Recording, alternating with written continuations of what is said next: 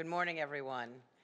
I want to introduce the governor of this great state, Governor Kathy Hochul, who has a few words to share with you about what we anticipate to be a phenomenal event in 2 weeks. She is, of course, trapped in the Capitol working on the budget for everyone, but with that, I'm going to turn it over to the governor. Thank you, Commissioner and Catherine Garcia. You do an incredible job as the head of our state operation.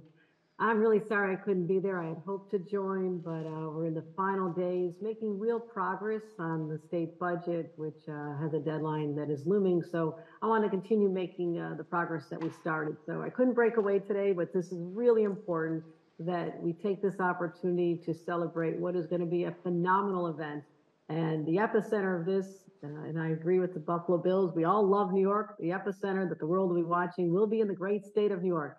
We have been preparing for this for many, many, many months and getting people excited. This is going to be great for our tourism. It's going to bring in thousands, if not millions of people to localities all the way along the trajectory of this. It's going to be Jamestown and Buffalo and Niagara Falls and Plattsburgh and everything in between. So we're excited.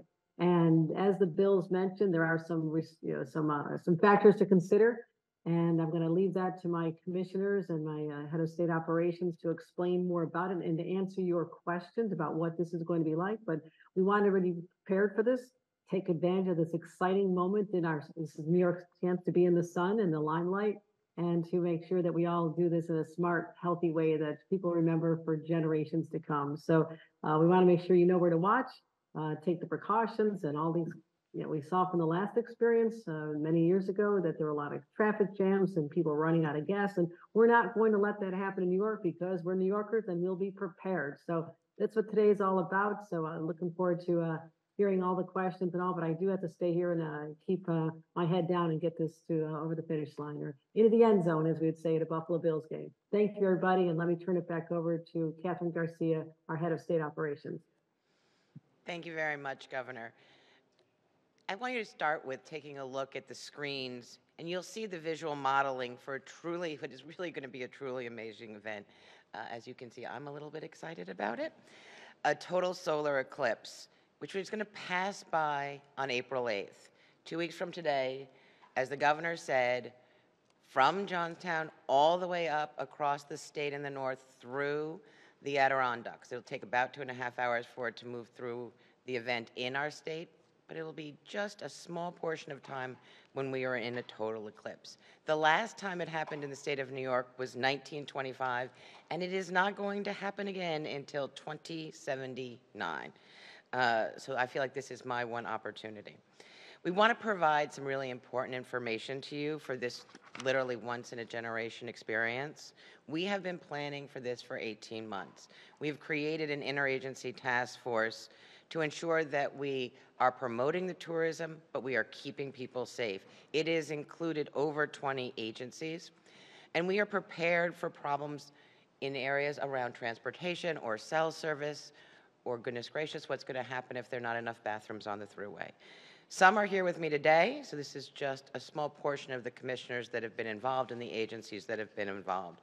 Commissioner Jackie Bray, the Division of Homeland Security and Emergency Services, Commissioner Marie-Therese Dominguez, Department of Transportation, Commissioner Hope Knight, Empire State Development, Commissioner James McDonald, Department of Health, and representatives from the Parks Department, Thruway Authority, and the Department of Environmental Conservation. Before we get into details of our preparation, let's talk about why this event is so special. Eclipses have captivated humanity. They offer a rare glimpse into the workings of our solar system, where the moon moves in front of the sun, briefly cloaking it in shadow. This is a moment that really sparks curiosity. As you all who are just with us for the weather balloon launch, the excitement that those students have about being able to participate in this event is really very palpable. And let's not forget, it's going to be breathtakingly beautiful. Everything transforms into twilight. There is a 360-degree sunset. Planets and stars will suddenly fill the sky. Birds and animals will go quiet. And a rare chance to see a solar corona. the sun's wispy outer atmosphere. It is really going to be an unforgettable moment. First, as we said before, know where to watch. This is where you will have to be to get the full effect of the eclipse. As the governor said, the path goes through Jamestown, Rochester, Buffalo, Niagara Falls, and on to Plattsburgh. You know, if you already live there, you're one of the lucky ones. However, if you are planning on traveling to one of these locations, we cannot stress enough, leave lots of time. We anticipate that there will be hundreds of thousands of visitors, and there will be many large events planned. Not only are we expecting all of these visitors, but the timing of the eclipse, obviously in the late afternoon, overlaps with our everyday rush hour. You know, this is a recipe for severe congestion. And as some of you may remember, in 2017 in other parts of the US, there was very severe traffic where people were in their cars for up to 10 hours. We do not want that to happen in New York. That is why we have been planning. So if you have to travel day of, please be extra patient. But if your schedule is flexible, we strongly, this is for Commissioner Knight, we strongly recommend you staying an extra day or two to explore upstate New York and all we have to offer. You know, venture into one of our beautiful state parks, sample a local brewery, or spend some time in our vibrant upstate cities. Speaking of New York State parks, we have a lot of state parks in the path of totality. Because of this, the Parks Department has opened up their campgrounds early. They are 100% sold out for Sunday night and at 93% sold out for Monday night, which is good on two reasons. We want people to have a really glorious place to watch it, but also it means they will not be getting back on the road right away. NASA and Parks will be collaborating to provide programming and special events in Niagara Falls, and we're very excited that NASA chose us. And of course, be safe and take proper precautions when looking at the sun. Looking at the sun without proper eye protection can literally cause permanent damage. And so we have special glasses, Eclipse glasses, that will be available in limited quantities at our welcome centers and at our thruway rest stops across the state. If you buy a pair of Eclipse glasses online or in a store, please make sure they are from a trustworthy source. Literally, if you can see your hand in front of your face with the glasses on, if you can see, they're not good. If you try these, you cannot see anything unless you are staring directly at the sun. If you are viewing the eclipse with kids, please take special care to ensure that they're not looking directly at the sun. And while we're talking about eyes, during the eclipse, as the sunlight dims, our eyes go through a fascinating shift called Purkinjing. And what it means is that we're more sensitive to colors. Reds may appear to fade, while greens and blues will come alive. Pay attention to how colors around you change, a great science experiment. And ask people in your group to wear red and green so that you can have the full effect. And finally, I want to plug our wonderful website created by our friends at I Love New York, ilovenewyork.com/eclipse. It's a one-stop shop for everything. You have a full calendar of events, the exact times that the event will be crossing in any given city, lots of safety tips, free eclipse glasses, and research for educators, families, and kids. But my favorite is the Spotify Eclipse playlist. Here Comes the Sun, Total Eclipse of the Heart. It goes deep. There's some deep tracks in there. You know, everything from Frank Sinatra to Jay-Z. That was the fun stuff. And now for the logistics. We know that this will stress our infrastructure. We know that traffic will be heavy. We are coordinating like we would coordinate for any weather event or mass gathering event. From a public safety perspective, we are treating this as a statewide event and studying other states' plans on how they handled 2017. Traffic management is key. Prepared, patient, protected. We're going to just keep saying prepared, patient, protected. I want to also stress, particularly in areas where you are on two-lane roads, do not pull over to the shoulder. If you are on any of these roads, do not pull over to the shoulder during the eclipse. Please be in a safe, settled place before that. Of course, one wild card is the weather, as always. I don't think I need to tell anyone here who enjoyed some 60-degree weather last week and some snow and freezing rain this week, that in upstate New York, April 8th could be 85 degrees and sunny, or it could be 30 degrees and snowy. And what it will be like in Niagara Falls may be completely different than what it will be in Lake Placid. And we really are not going to know for a few more days what the forecast is. With that, I am going to hand it over to Commissioner Jackie Bray at our Department of Homeland Security and Emergency Services. Jackie? Thank you, Catherine. I appreciate it. Good morning.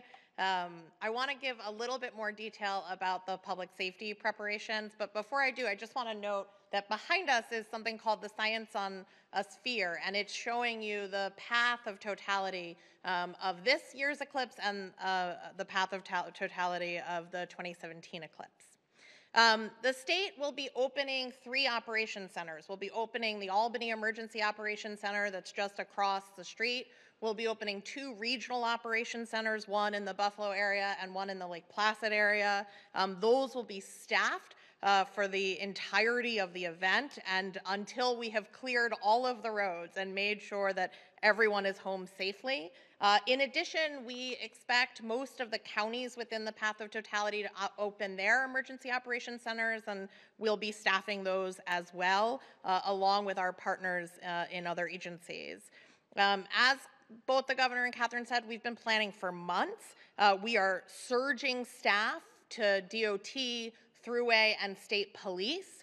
And in addition to surging people for road management, traffic management, and public safety, we're also surging and deploying assets. So heavy tow trucks, things that we call help trucks from DOT that will have, a little bit of extra gas supply on hand, be able to help move people to safer places, variable messaging signs that will have information. I want to stress the use of 511 that day. 511 NY is a great, great resource for real-time traffic information. So if you are trying to leave or to get somewhere, we want you to use that as a resource and maybe pick alternative routes too, right? We're all going to want to be using as many paths in and out as we possibly can.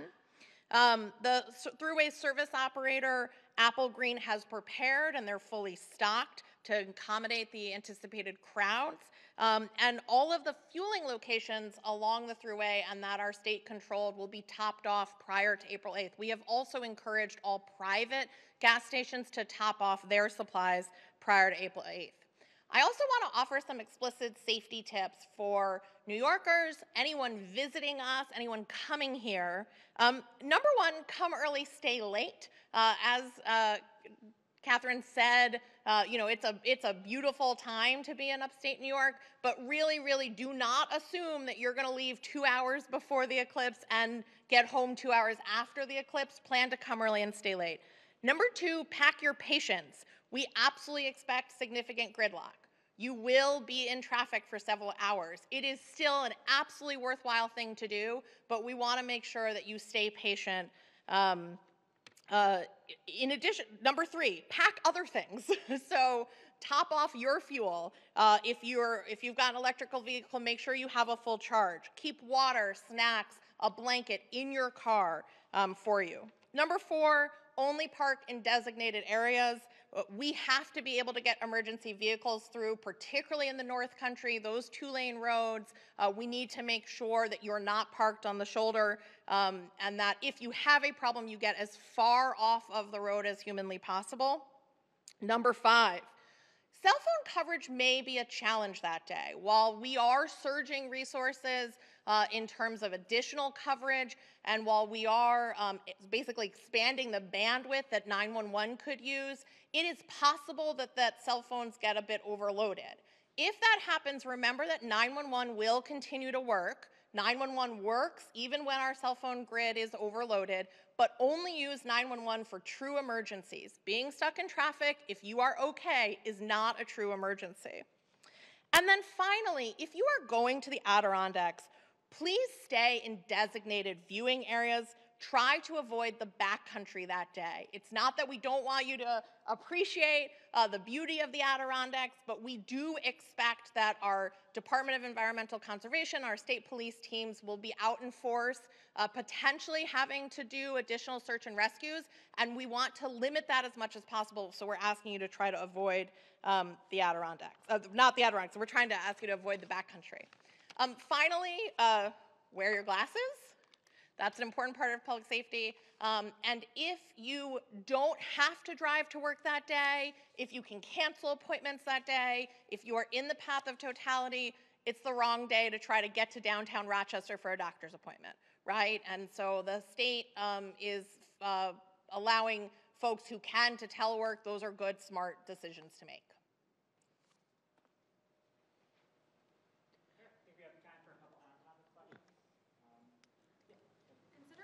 Dangers, is the state recommending schools close for the day or close early? We have seen some schools already announce that they are going to be taking those actions. So we have been coordinating very closely with the local school districts. This is part of the many months. And yes, many of them are determining to close. As I said, and as Commissioner Bray said as well, to the extent that you do not have to travel, we would like you to try and not travel. So the state has made the decision that for our employees that can work from home, they should work from home that day. We are leaving it to the local school districts to make a determination, but they need to have a plan of how they were going to move those kids around, and we are encouraging them where they can to keep their kids home or have a remote day. Erica in the back. Yeah, surrounding the traffic, you mentioned in 2017 there were things that you saw that you wanted to improve upon. Could you mention a couple of those specifics and what you're going to change now? Yeah, certainly. So in 2017 in several other states, there were very long traffic. So what happens when people are stuck for a very long time? It's very similar to what happens in a blizzard. They run out of fuel, they don't have anything to eat, and they don't have water. So one is getting the message out, as we do with any severe weather storm, of expect there to be traffic. The second is the fueling question, which is why we have ensured that there is fuel along the route, as well as we're encouraging people to make sure that they are fueled up or charged. But we are also making sure that we have, if we need to do any sort of rescue, that we have food and water available for people if they are stranded. So that's why, please make sure when you are traveling, I'm going to say it again, do not pull over to the side of the road unless you are actually having an emergency or cause delays of emergency vehicles. Any other on topics? All right, thank you. All right, have fun, folks.